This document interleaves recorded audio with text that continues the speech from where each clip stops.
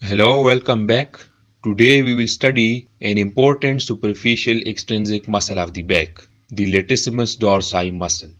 So the latissimus dorsi muscle is this large fan-shaped muscle, and this muscle is partially covered by the trapezius muscle, as you can see in this model.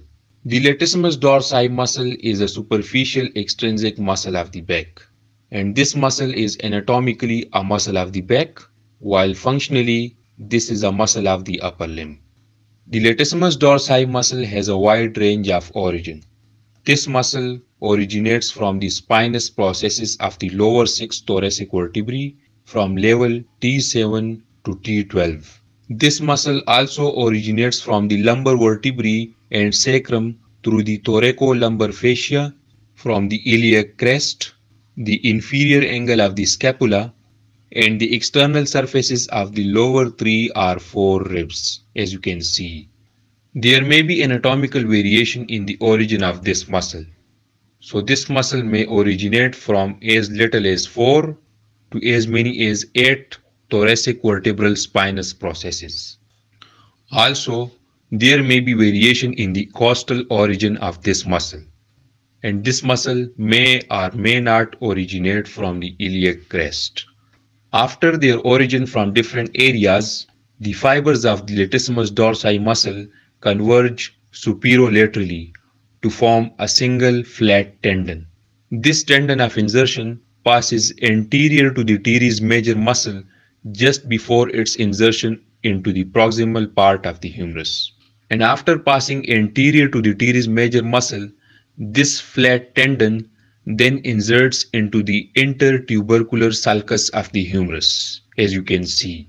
The tendon of latissimus dorsi muscle inserts into the intertubercular sulcus of the humerus between the teres major muscle and the pectoralis major muscle. The pectoralis major muscle inserts on the lateral lip of the intertubercular groove just lateral to the latissimus dorsi muscle, while the teres major muscle inserts on the medial lip of the intertubercular groove just medial to the latissimus dorsi muscle. Now let's discuss the nerve supply of the latissimus dorsi muscle. So this muscle is supplied by the thoracodorsal nerve, which originates from the posterior cord of the brachial plexus, with nerve roots C6, C7 and C8.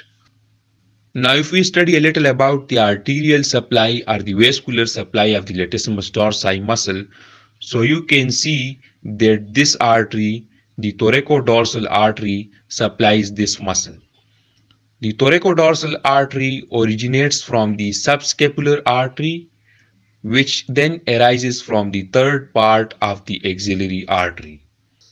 Some other arterial branches, such as the dorsal branches of the first 3 lumbar and the 9th, 10th and 11th posterior intercostal arteries, also supply this muscle.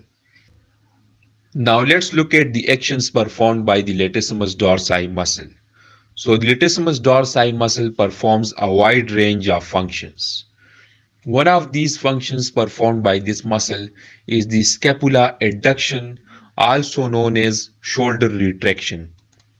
The latissimus dorsi muscle performs this action of scapula adduction by acting on the inferior angle of the scapula. As you can see, when this muscle contracts, it acts on the inferior angle of the scapula and adducts the scapula. Another action performed by the latissimus dorsi muscle is the shoulder depression. So just like the shoulder retraction, the latissimus dorsi muscle acts again on the inferior angle of the scapula and draws the scapula downward. This action performed by the latissimus dorsi muscle is known as the shoulder depression.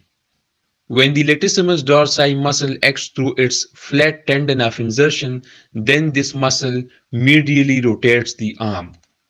As you can see, when this muscle contracts, it acts through its flat tendon of insertion on the proximal part of the humerus and in this way this muscle medially rotates the arm, as you can see.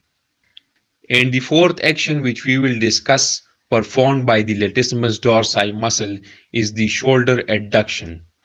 So you can see when this muscle contracts, it acts on the proximal part of the humerus and draws the humerus towards the thorax, decreasing the angle between the arm and the thorax. And in this way, this muscle performs shoulder adduction, as you can see. And the last action which we are going to discuss, performed by the latissimus dorsi muscle, is the shoulder extension. So on contraction, this muscle acts on the proximal part of the humerus and extends the arm. The triceps muscle also assists the latissimus dorsi muscle in this action. Now let's review the important points which we have studied in this tutorial about this muscle.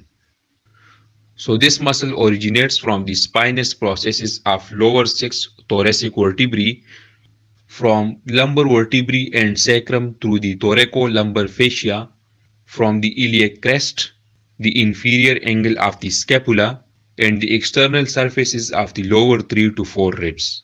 And this muscle inserts in the floor of the intertubercular groove of the humerus. This muscle is innervated by the thoracodorsal nerve, the vascular supply of this muscle. So this muscle is supplied by the thoracodorsal artery, the dorsal branches of the first 3 lumbar and 9th, 10th and 11th posterior intercostal arteries. And the actions performed by the latissimus dorsi muscle. So this muscle performs the following functions: shoulder retraction, shoulder depression, medial rotation of arm, adduction of arm, and extension of arm. So this was about the latissimus dorsi muscle. Hope you liked the tutorial. Thank you so much.